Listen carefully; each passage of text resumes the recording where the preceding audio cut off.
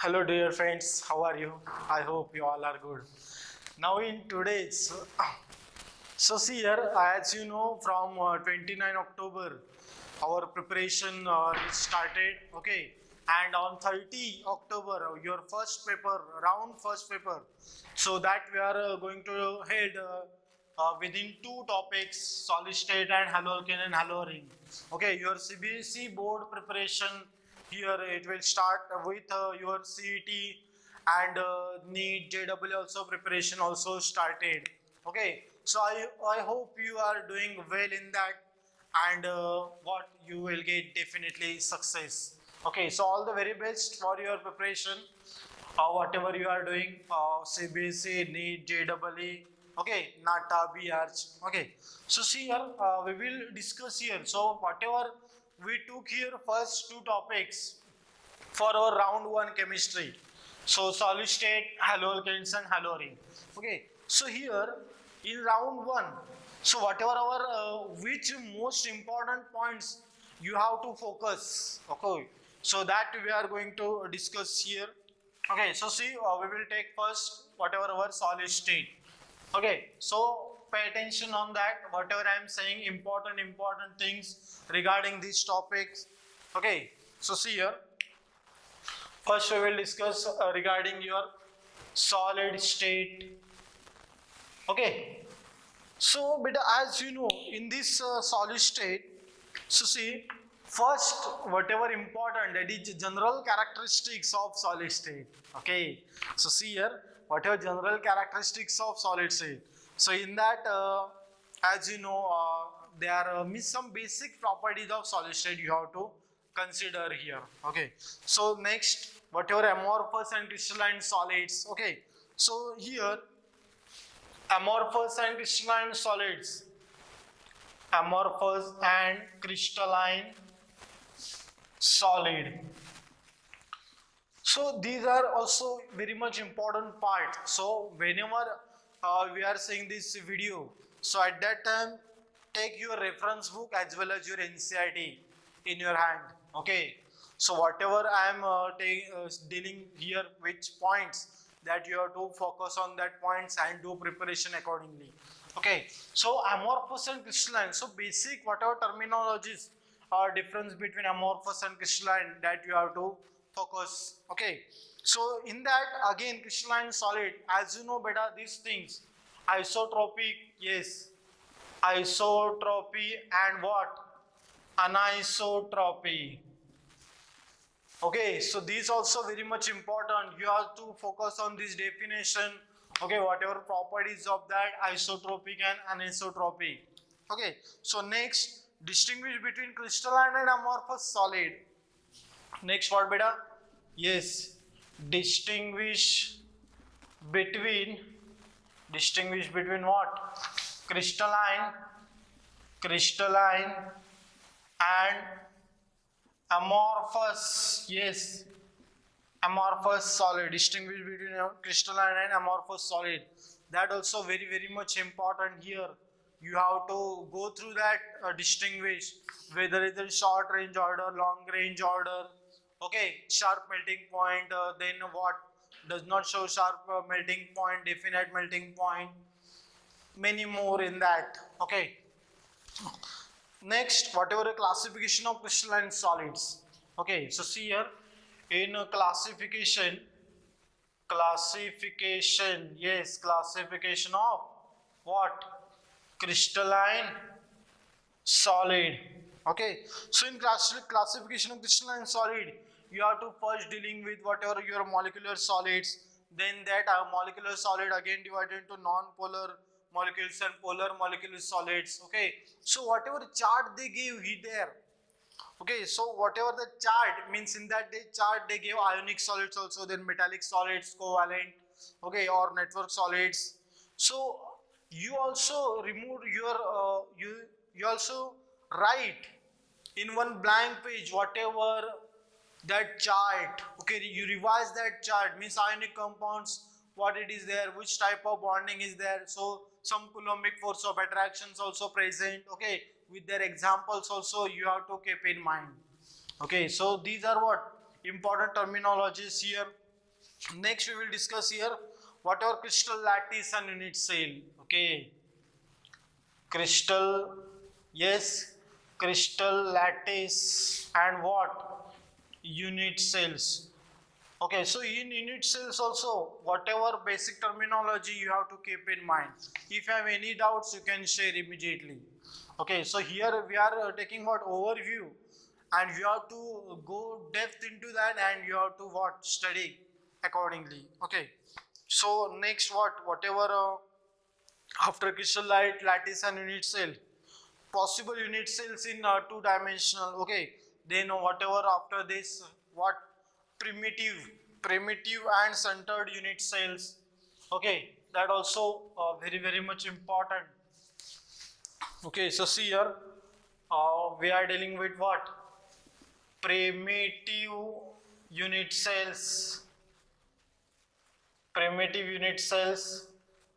Then what here, centered unit cell, centered unit cells, primitive unit cell, centered unit cell. So as you know beta, primitive unit cells what, when particles present only on the corner position of unit cell. Okay, that is what beta, primitive unit cell. And centered unit cell means what, when unit cell contains one or more constant particles centered. Okay, and there are again whatever centered unit cell having three types. So which, see here, BCC, FCC. Okay, BCC, FCC and what, end centered unit cells. Okay, BCC, FCC. So after that, whatever 7 Bravis lattices, that also you have to keep in mind. Okay, so as you know that you can make like this chart beta, say C tor H. Okay, or you have to make like that chart, say here C tor HMT. What beta? Yes, C tor HMT. Okay, C means what beta? Yes, cubic. Okay, then what, tetragonal. What beta? Tetragonal. Then what, orthorhombic, or we can say what, orthorhombic. Then what here, rhombohedral. Okay, rhombohedral. Then here what, yes, hexagonal. What beta? Hexagonal. Then here what, yes, here what, monoclinic. Monoclinic and what, triclinic. Okay, triclinic. So like that you can arrange. Okay, where there are bond angles. Okay, then alpha is equal to beta is equal to 90, alpha beta is not equal to 90, then alpha is not equal to 90, beta is not equal to 90. Okay, and gamma also. So like that you have to make chart accordingly. So it will come what, means it is very easy method to memorize this all 7. Okay, whatever cubic, like we what, CTOR HMT. Okay, so as you know beta, after this all whatever our primitive unit cells and centered unit cells, we are dealing with what, yes, number of atoms in unit cell. What beta? Yes, number of atoms in a unit cell. So here number of atoms in unit cell. So as you know, in simple cubic how much, 1. In BCC how much beta here? Yes, 2. Then FCC, HCP, CCP how much? 4. So this thing, whatever this thing, you must know here. Okay, so without that you can't go further. Okay, in solid state. So these number of unit cells, basic criteria. Okay, so after this here, closed pack structures also there in that 2D dimension, closed packing in 1D, 2D and 3 dimensional. Okay, so thereafter what, how we can locate octahedral void, tetrahedral voids with their diagram. It is also important. Whatever theoretical background you have to read thoroughly, and if any doubt will come, you can ask at the time of preparation. Okay. Now one more here important part, whenever we are going to solve few numericals, okay, simple numericals. So see here, the number of close packed sphere, the number of, yes, close packed sphere, the number of close packed sphere be n, what beta, capital N. Then the number of octahedral voids, the number of, yes, octahedral voids generated is equal to what, capital N, and the number of tetrahedral void and the number of what beta, yes, tetrahedral voids what generated is equal to what beta, 2n. Okay, so this thing very much important thing here you must know. Number of octahedral void means only capital N, and number of sphere, closed packed sphere, and number of tetrahedral void is what, 2n, means you have to what, multiply by 2 here. So accordingly here simple numericals also present. Okay, so among these we can solve here one. So pay attention, it is already present in your NCERT, what, in NCERT in text question also. So see, a compound on page number 16, a compound is formed by two elements x and y. Atoms of element y as an anion makes CP, and those of element x occupy all the octahedral voids. So octahedral voids means what, simply n. So what it will be your formula, simply what, xy. So see there gave. Okay, and one more here important beta, that example 1.2, atoms of element B form CP lattice, and those of atom A occupy two-third of what, tetrahedral void. So two-third of tetrahedral void means what, multiply by 2. So what is this formula of compound formed by the elements A and B. Okay, so see here, A and B. Okay, B, atom of A occupy two-third of tetrahedral voids. Okay, so two-third. Okay, so multiply by what, 2 here, because what, tetrahedral void how much? Yes beta, how much, 2n. So what will come here? Yes, 2 into 4. So A4 B3 your count. A4 B3 is what? Yes, what is the ratio of this? A4 and B3. So they gave here answer also. Understood? So like that, on the basis of this, whatever number of octahedral voids n and number of tetrahedral void 2n, like this simple numericals of 2 marks. Okay, so pay attention on this also, very much important here, this all. Okay, so see here, whatever our next. So in that, formula of compound and number of voids filled. Okay, so formula of compound is number of void filled. Okay, so you have to take these solved examples. Now one more important here, what? Yes, packing. Okay, so what beta here? Whatever packing, yes, packing efficiency. Yes beta, packing efficiency. So see here in packing efficiency, so you must know here regarding for your HCP, CCP and FCC, packing efficiency almost 74%. So here you have to concentrate on whatever I am saying here. HCP, CCP, FCC, how much? 74% packing efficiency. Okay, so as many exams they will ask directly for 3 marks. So whatever they gave in your NCERT textbook.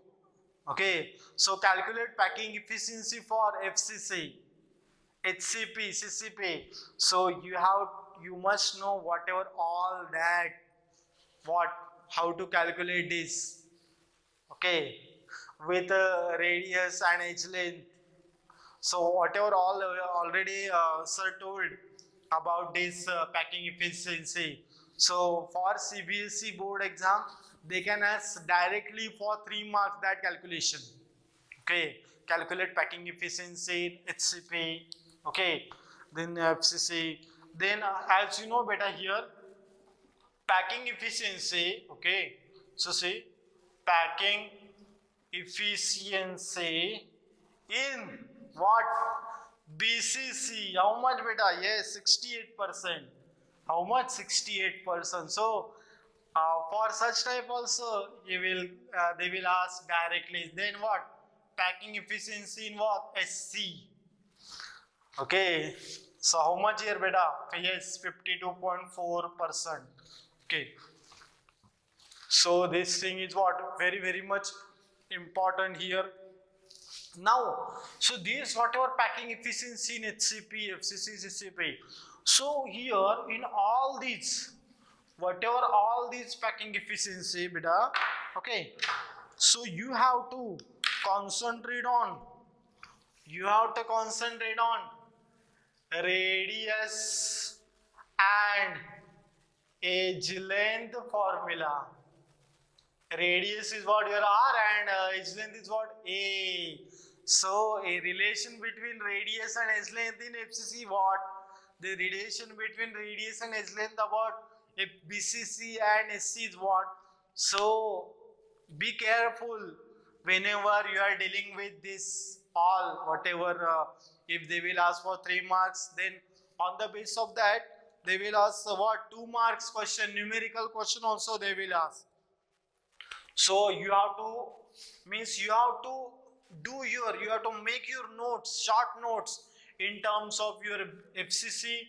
So at that time you have to calculate R is equal to what, A is equal to what.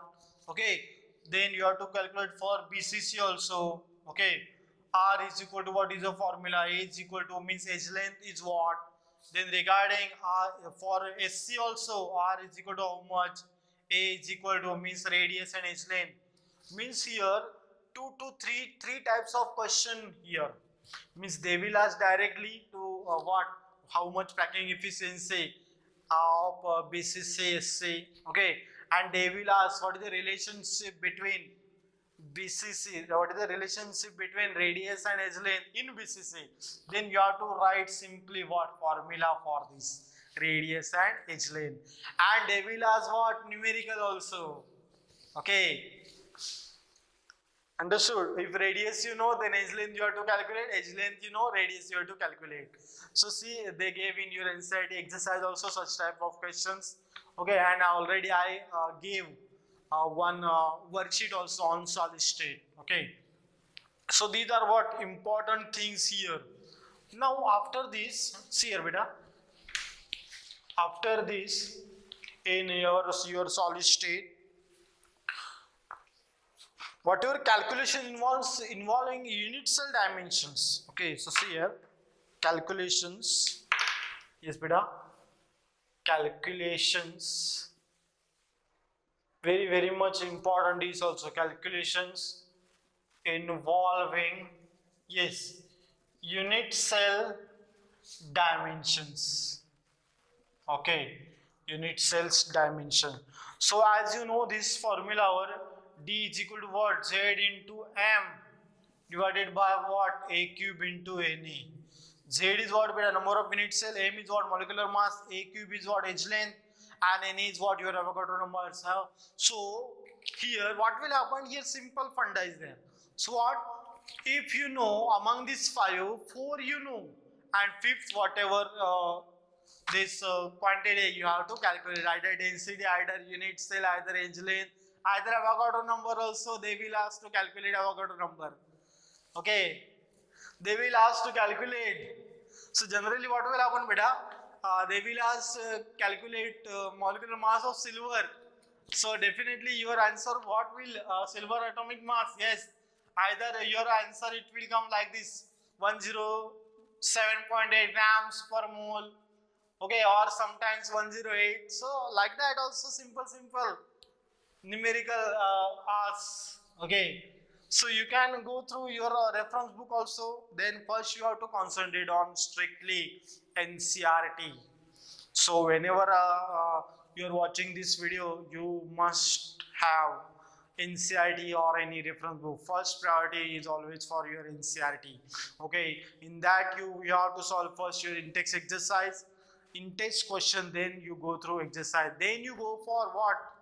Your assertion reason type questions. Okay, then what your one word answer, one short answer, then long answer. Okay, two marks, then 3 marks. Okay, so like that here, if for you know among these five, then fifth you can calculate easily.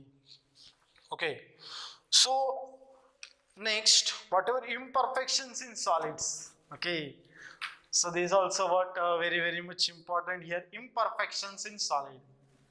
Okay, imperfection in solid.